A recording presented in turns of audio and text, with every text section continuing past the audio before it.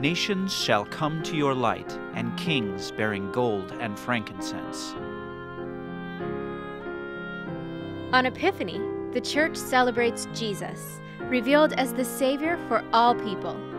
Epiphany means to shine through, and Christians remember the shining star sought by wise men from the east, searching for the foretold King of Kings. Traveling to King Herod's palace, they asked, "Where is he who has been born King of the Jews? For we have seen his star and have come to worship him." He is in Bethlehem in Judea, for so it is written by the prophet.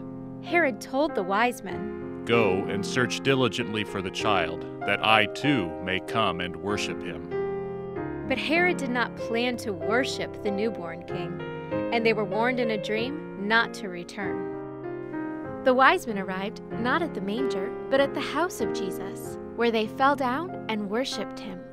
They presented gifts: gold, a precious metal to honor the king; frankincense, burned in Jewish synagogues; and myrrh, an oil used to anoint a body at burial.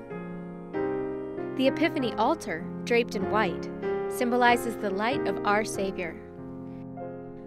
As the Epiphany season continues, we celebrate Jesus' baptism and his early ministry.